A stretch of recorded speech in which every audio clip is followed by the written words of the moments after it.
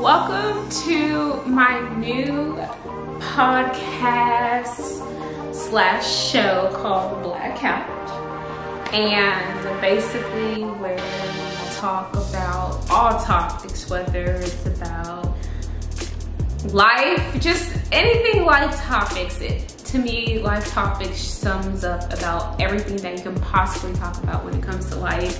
And I do want to switch up my YouTube channel to have like a safe creative space where we can just go over all things about life and have an open conversation.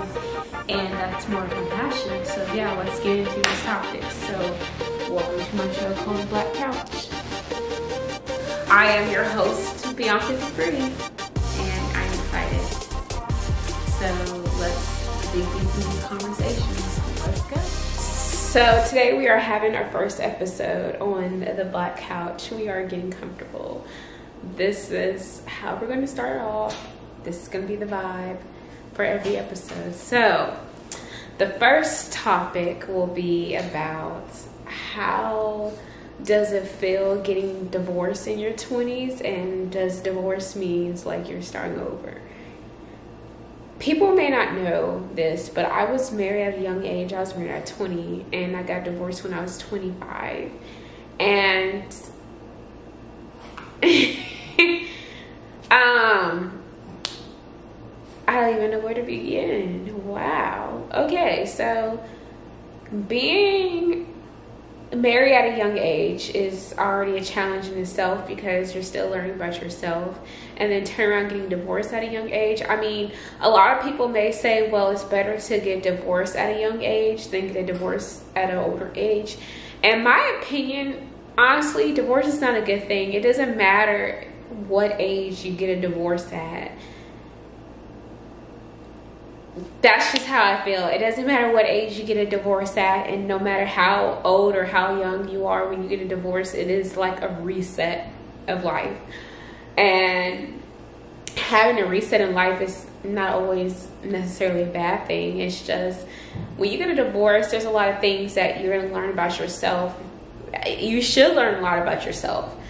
After divorce, you should, in my opinion, is do a lot of self-reflecting and figuring out the things that you need in a relationship, that you want in a relationship, and also doing self-reflecting and figuring out, like, okay, what was your part of the reason why you guys got a divorce?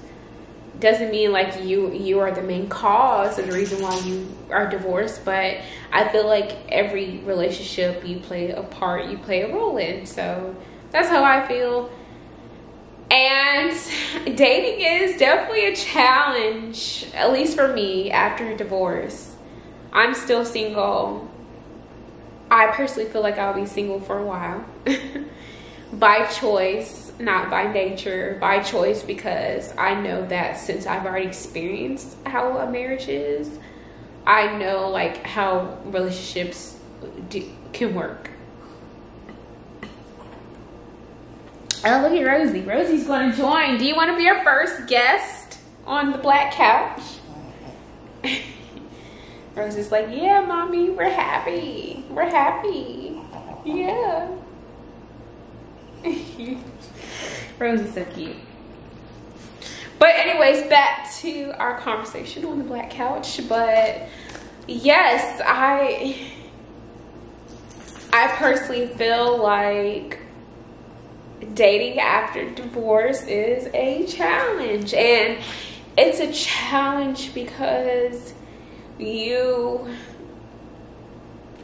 a challenge. Like when I talk about these things, I get passionate and I get emotional, but dating after divorce is a challenge, and I don't care. Like this is my last years in my 20s, and then next year I'll be in my 30s, and it is a challenge because you've already experienced of how it is like to be married and to commit your life to that one person forever in your head, like forever, mentally and physically. I'm committing myself to this person forever and for eternity. So when it doesn't happen in that way, you're kind of like, wait a minute, hold on. what is going on. So it is, yeah, it's a challenge. And when you're young, like I'm still young, I'm in my 20s, and you know, when you tell people like, yeah, I've already been married and all this good stuff, and you're just like, oh. So it's kind of, for me, I've noticed it's a challenge to date guys that are in my age, like, well, I can't say in my age group, because now I'm in my late 20s. Wow, I'm in my late 20s. I'm in my late 20s. Wow. Okay, anyways, it's a challenge to date, period. I think what I'm trying to say after you get a divorce, but it's a challenge for me to date men who are in their 20s, and especially like mid to young 20s, because when they find out like, oh, you've been married before, you know. And even it's a challenge to date a guy, even in my age group, like even dating a guy that's in their 30s, and if they find out you've been married before and they've never been married, sometimes they come off like, well, what can I offer you? Like, you've already been through marriage, you've already experienced certain things, like what else can I offer you? And it's like, I mean, honestly, you can offer somebody a lot if you're willing and wanting to be in a relationship with that person. So it's a challenge to, it's just a challenge to date after you get a divorce. It is. And trust me, your red flag sensor, I believe it goes off. Like, I can sniff red flags a mile away, to tell you the truth. Like, I can sniff it. So yeah, and you want to make sure that when you move on to your next relationship, you do want to make sure that you are mentally stable to move on to another relationship. And it's not that, I'm not saying that, because at the end of the day, you don't know when. Divorced for a few months and then all of a sudden you meet your soulmate. You don't know when it's going to happen, when you meet that right person for you. But just make sure that after you get a divorce, in my opinion, I feel like you definitely need to take that time to do a lot of self-reflection and a lot of healing, to make sure that you are mentally stable enough to entertain another relationship. And to tell you truthfully, after I got a divorce, I was not stable mentally enough to entertain another relationship. Okay, I'm gonna be 100% real about it. I was not. I'm slowly getting there. I've been divorced for like 2 years, or roughly around there. I was not mentally stable to entertain nothing. Like nothing. I'm slowly trying to get there, because there are some moments where I'm like, oh, okay, I can see myself being like, you know, being in a relationship, like a serious relationship. And then there's times where like, no, I'm good. I'm honestly good. And especially when you feel like you have worked so hard to get mentally at peace, and you just don't want nothing messed that up. Like, you don't want nobody coming in messing that up. But you shouldn't think like that. So, because there is true love out there. Like, I tell my friends all the time, like, just because I got a divorce doesn't mean like there's no true love out there, okay? Sometimes I feel like people have to go through things to learn more, or to I feel like, let me say that over again. I feel like sometimes I feel like people have to go through things to understand better things. And I am grateful for all the lessons that I have learned while I was married, because it gave me a better idea of what the hell I should be focusing on and what I should be looking at. So I have learned a lot, and by me being married at a young age and getting divorced at a young age, it has matured me a lot in a lot of ways, where I'm able to be like, okay, I could just go do X, Y, and Z and have no problem. Like, I could go move across the country by myself and have no problems. I can, you know, I could explore, I could try, I could venture new things out without a problem. So I am grateful, because I do feel like by me being married at a young age and going through a divorce at a young age, that it has taught me a lot of shit. Okay, it did. A lot of shit. And I am grateful for those experiences. And if I had to go back, I don't think I would change a thing, to tell you the truth. And I know people are like, what the fuck? Like, you wouldn't change? No, I honestly wouldn't. I wouldn't change a thing. Like, if I had to go through that process over again, I wouldn't change a thing. Because to tell you the truth, I felt like I had to learn certain things to, like, I feel like I had to learn certain things to understand better things. So I went through what I went through. It is what it is. I was grateful for the experience. And I'm happy. I'm at peace, so. But I know, moving forward, there's certain shit I ain't putting up with. So let's just be real about that. There's certain stuff that I know I won't. So, and just like, and going through a divorce should not deteriorate your views about relationships, because I see a lot of people going through a lot of stuff. Like my friends, whether they're entertaining, well, people I know in general, whether they're entertaining somebody or messing with somebody, whatever, I've heard and seen it all. Like, but at the end of the day, it doesn't deteriorate my views about marriage or relationship, because the answer is yes, I would like to be married again. So, and I'm not rushing to that, because obviously I'm like, I'd rather take my time, and I'm at the point where I'd rather take my time for anything, because I know, like they say, better get, you know, things get better with time. So, okay. So I'm not like rushing into a relationship. I'm not. By me getting a divorce, it did not deteriorate my thoughts or views about relationships. I still believe that true love out there truly exists. I mean, I do believe love is real. I don't care, you know, how you hear about so many people. Like, you hear all the time on social media, everywhere, that people are saying, oh, love is different. Love is not the same, blah, blah, blah. At the end of the day, I believe in a higher power. And I believe that the higher power gives you the things that you want and need, plus more, if you have faith and you believe. So basically, when it comes down to it, whatever's meant for you is meant for you. And that's what I believe. So if it's meant for me to be in a long-lasting relationship internally forever, it's going to happen regardless. So that's why I am doing all the healing that I need to do now, so I can be prepared and ready for the things that comes greater in my life for the future. And who knows, maybe soon I'll be in a relationship. You know how quick things can happen. Like life can happen really fast, and who knows. But I think that's the beauty of life. I think life is beautiful. It just depends on how you view it and what's your viewpoints about life. So that's what I think.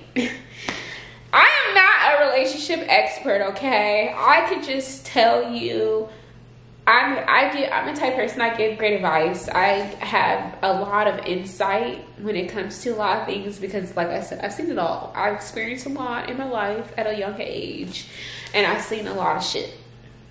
So I feel like I give a lot of great advice to people that I care about. I mean, I give great advice in general. I'm not saying like I have to care about you to give great advice, because I want everybody to do good. So if you ask me advice, I'll give you advice.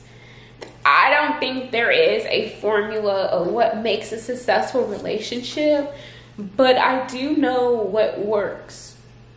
And what works is when two mentally stable people come together and they both want it. If somebody's mentally unstable in a relationship, or if somebody does not want the relationship as bad, it ain't gonna work. And I do feel like people outgrow each other. I feel like there's a time and season for things. Like, this may be your season, and the next season is just ain't your season. And sometimes you want to switch up the seasons. Like, instead of having winter, sometimes you want to have summer. Instead of having summer, you want to have fall. But you have to be, when you become an adult, you need to spend a lot of time with yourself and understand, like, what do you want as an adult and what you like as an adult. There's a lot of adults that don't know what the hell their favorite color is. They don't know what the hell they like. Like, I'll ask them questions like, oh, what do you like to do for your hobby? You know, like, what are the things that you like? Oh, I don't know. Okay, what are the things you enjoy? I don't know. What attracts you? I'm not sure. Get to know yourself. Please. You get to know yourself, because in my opinion, how do you expect to be with somebody if you don't even know yourself? Or how do you expect for people to love you if you don't love yourself? Like,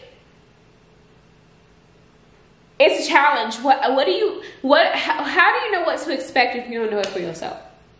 So that's the point of getting to know yourself, so that way you can know it for yourself. That's the point of getting to know yourself, so you can know it for yourself.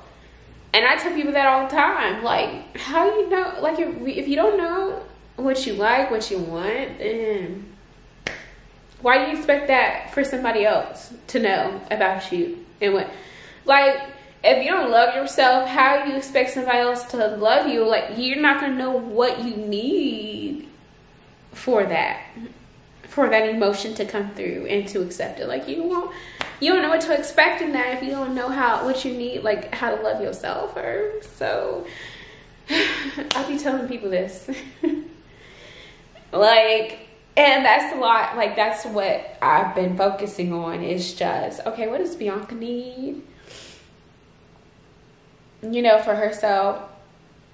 And I be having honest conversations with the man upstairs. I tell you the truth. I just keep it real. I be like, look, I know you see everything that's going on, but let me tell you, you know how I am. So let's not sugarcoat anything. I'm not gonna pretend, because I already know how I am. I know I'm definitely gonna need, like, if I'm in a relationship, I know I'm gonna need somebody who's calm, who is not anxious as I am, because I know I can be very anxious. I'm emotional, so I know that about myself. I know that I just be like, yeah, let's go do it. And then I need somebody to be like, okay, well, let's think about this first before we jump to go do something. Let's strategically plan this. So I know that. And you gotta be real about yourself. Like, you have to be real about yourself. You know, like, I need somebody that listens. Because I like to express myself a lot. So I need someone that just listens and be like, okay. Oh, so why did I upset you again? Oh, okay. You know? So be real about, like, yourself and don't sugarcoat it. And if you're honest about the things that you know deep down you need, then I feel like you know how to search better. Like, you know what you're searching for, and you know what you're looking for.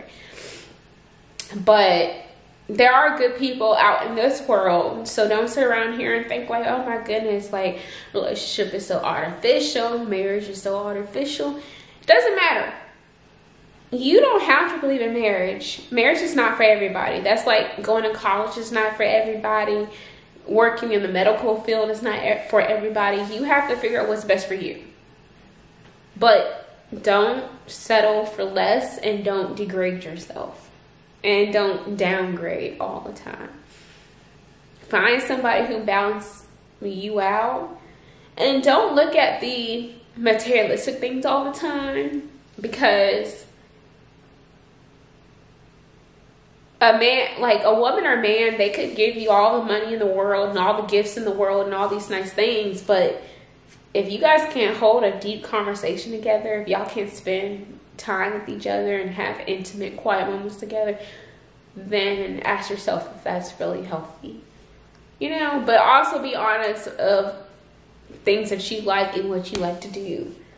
So you just gotta be real about yourself.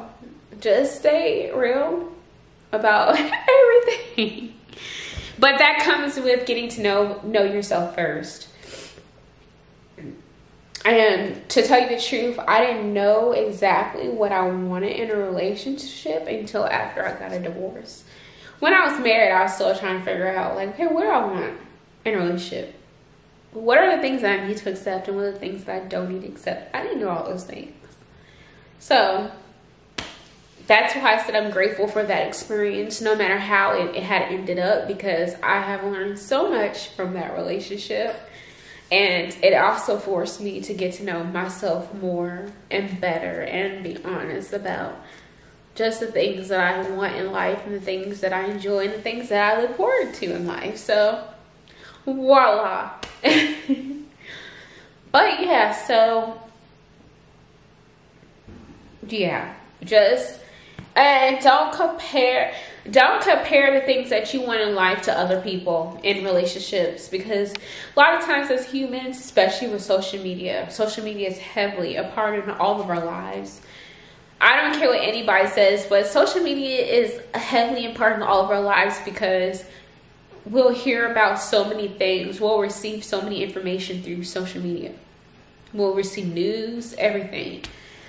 So a lot of times, with that being said, a lot of people compare, like, oh, well, they have this relationship, they got this going on, and they just bought a house, and for Valentine's Day just passed by not too long ago, by the way. But like, for example, for Valentine's Day, I see a lot of people comparing their relationships to what they see on social media, like, oh, he bought her this and she received this, and you don't know what they're going through behind the scenes, and that could be honestly work for their relationship, but doesn't mean it's going to work for y'all, for your relationship.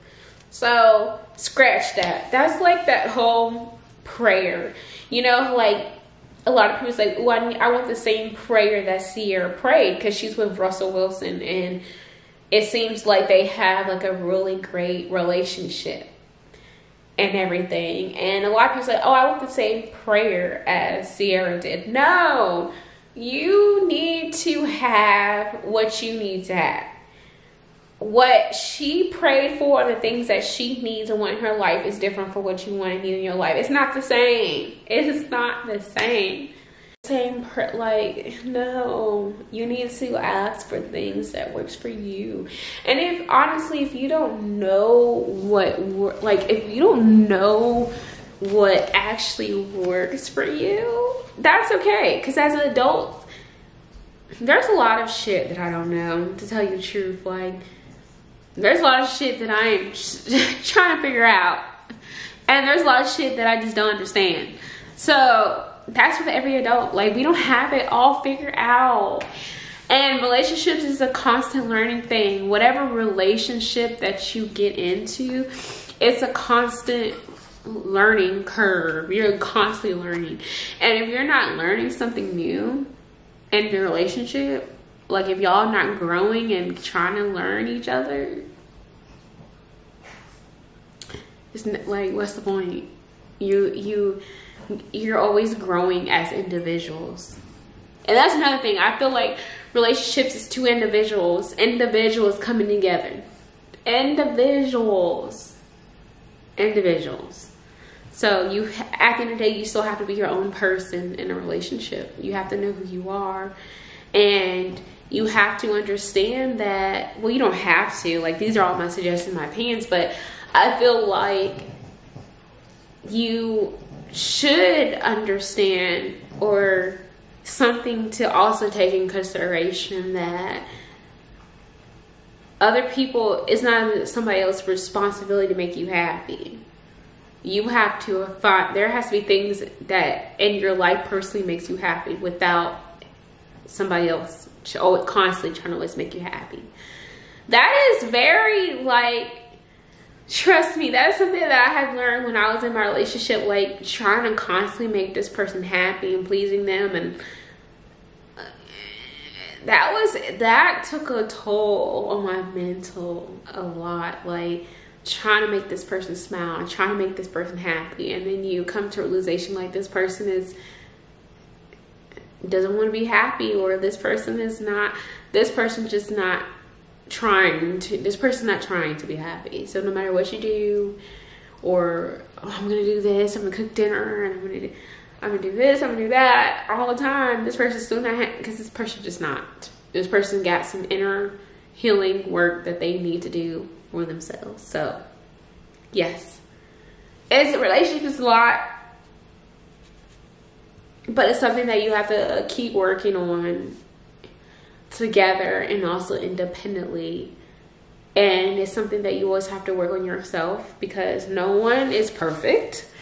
So there's inner work that you have to do as well. That's why I'm a firm believer in therapy. I mean, I know therapy is one of, well, I'm going to scratch that, because I was about to say, I know therapy is one of those things that a lot of people don't believe, but I'm realizing a lot of people nowadays are believing in therapy. I hear a lot of people like, oh, I'm going to go to therapy. I'm an advocate for therapy, okay? My best friend is a therapist. Like, I am an advocate when it comes to therapy. I think therapy is amazing. And you don't have to go to, like, in my opinion, therapy does help a lot in relationships, and not just like romantic, just overall friendships, platonic, whatever. I think therapy works because you're finding things about yourself, you're healing things, you know, you're striving to becoming the best version of yourself.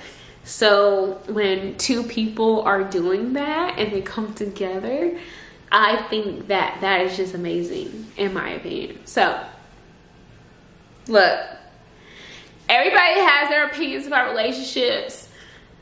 You honestly have to do what's best for you. And my thing is, it's okay to say that you're not ready. Like, a lot of people would say, oh, if you're together, if you're with somebody for a while, y'all need to get married. Like, what if that's not for you guys? What if you guys don't want to get married? What if you guys just want to be life partners? What if just being boyfriend, girlfriend works for you guys? Like, do what's best that works for your relationship, okay? Just do what's best would work for your relationship, as long as it's in a healthy way. If it's toxic, I mean, deep down, you know what toxic is. If it's toxic and it's unhealthy, obviously, it's not working. But if it's a healthy, thriving, and it's working, then do what's best. That means it's working for y'all. Everybody needs and wants is different, okay? And some people just need to be honest about themselves.